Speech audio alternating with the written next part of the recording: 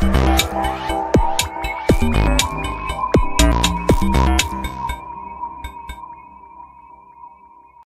everyone, welcome to this psychology lecture series.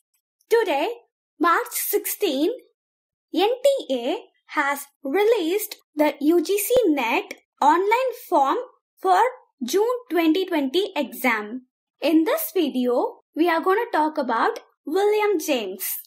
William James was born on January 11, 1842 in New York City of United States and died on August 26, 1910 in New Hampshire in the United States.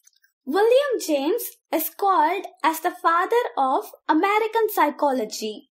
He was the first to teach psychology in the United States. William James is best known for functionalism, pragmatism, and James Lange theory of emotion. We have already discussed about functionalism, which is a major school of thought, in my previous video. Coming to pragmatism, according to pragmatism, the truth of an idea can never be proven.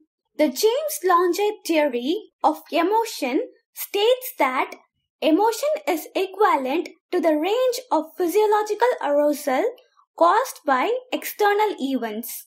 William James and Carl Lange individually suggested that for someone to feel emotion, he or she must first experience bodily responses such as an increased respiration, increased heart rate, or sweaty hands. Some of the psychologists influenced by William James are Mary Whiton Calkins, Edward Thorndike, Stanley Hall, and John Dewey. In 1869, William James received MD from Harvard, and in 1875, he began teaching psychology at Harvard. In 1907, he published Pragmatism and officially resigned from Harvard.